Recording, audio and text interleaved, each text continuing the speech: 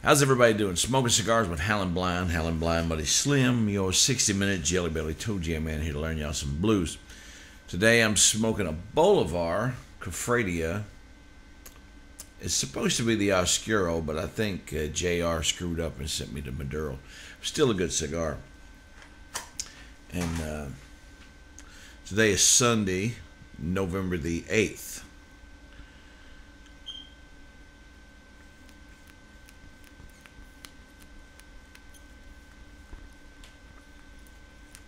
Went out last night. Had a pretty good time. Went to two different clubs. Went to one to hear a friend of mine's band play. And they're just freaking awesome. Good blues band. Mr. Danny. Then went to another club that I play at quite often. I'm outside sitting on the smoking porch. Smoking a cigar. This fella comes out, sits down beside me, introduces himself. I tell him I'm Howlinblind. And so we're talking. He's a little looped, you know. And we're talking about all kinds of different things, politics and price of meat and bread. And all of a sudden he looks over and he says, "You know, Howlin, I did not have premarital sex with my wife before we got married." No. He said, "Did you?"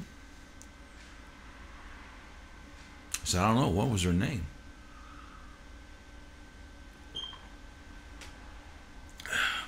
People are weird. Anyway,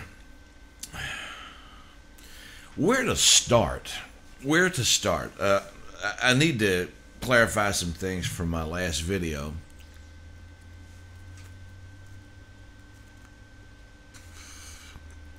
I was going to give you some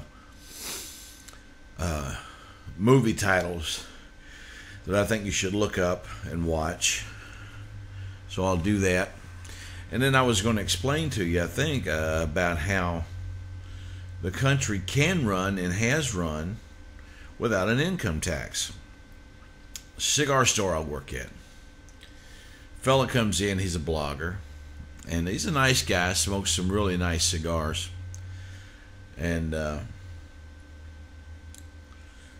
but he's the Democrats are wrong, the Republicans are right type guy. And you probably know some of those people. You probably even know some of those people who say, the Republicans are wrong, the Democrats are right guys. And I'm one of these guys who says both sides are screwed up. We need to find something better. I personally like the Libertarian Party and what they stand for. I find myself leaning that way more and more every day. So,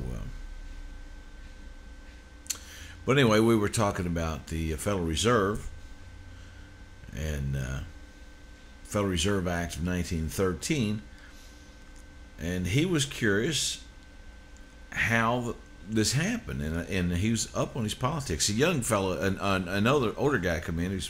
I think he's a homeless guy, but boy, he knew his stuff. Started explaining to this fellow about the Wahlbergs. There's three Wahlberg brothers, married three Rothschild women, and they set out in different fields of loaning money and ripping people off to get where they are today, and creating the Federal Reserve Act. And I told him, I said, "Man, you know your stuff." So here's what happened, folks. A lot of people think we've had income tax forever, ever since day one. Government needs our money to run. And that's not true. I want you to look up the Aaron Russo film. It's a great documentary. You can find it probably here on YouTube. Watch the entire thing. Called America, Freedom to Fascism. I want you to watch that. Every word in that documentary is true. Then I want you to look up Zeitgeist, the movie. If you have a little problem with the first part on religion, skip through it, go to the second and third part. Then I want you to find Zeitgeist 2, the addendum. Check that out. It talks about how money is created in this country. Go to trueworldhistory.info. Watch some of those documentaries. trueworldhistory.info. Check out some of those documentaries. There's some on the Money The Money Masters is one of the best ones. You want to find out how money works in this country.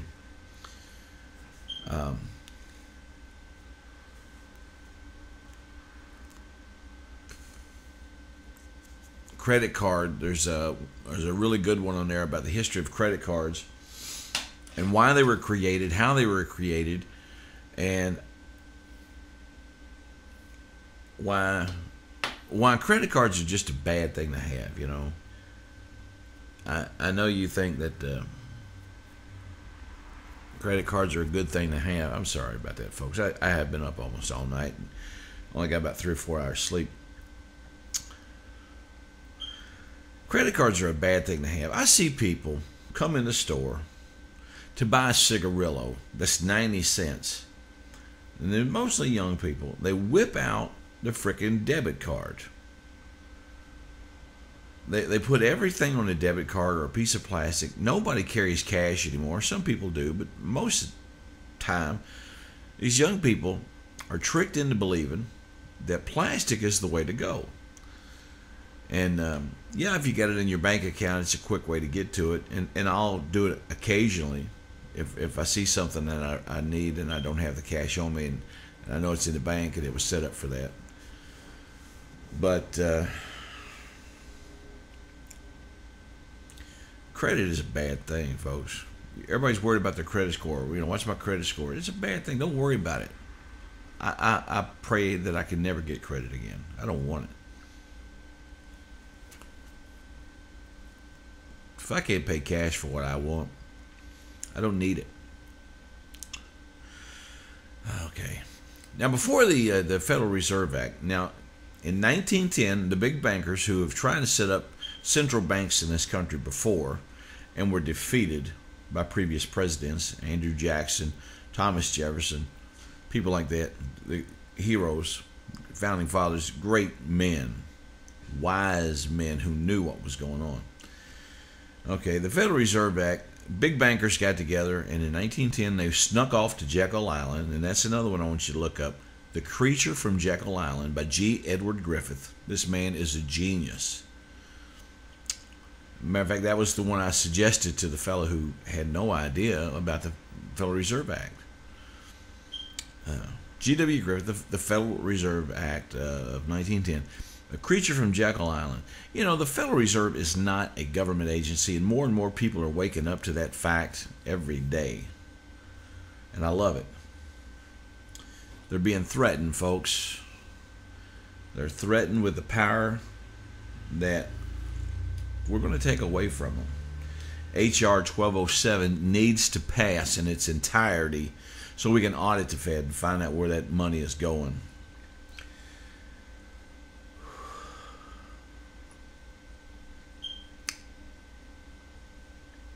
Let me take a short break. Then I'm going to come back on the flip side and we'll end this real quick. Explain to you a little bit about why we don't need a Federal Reserve.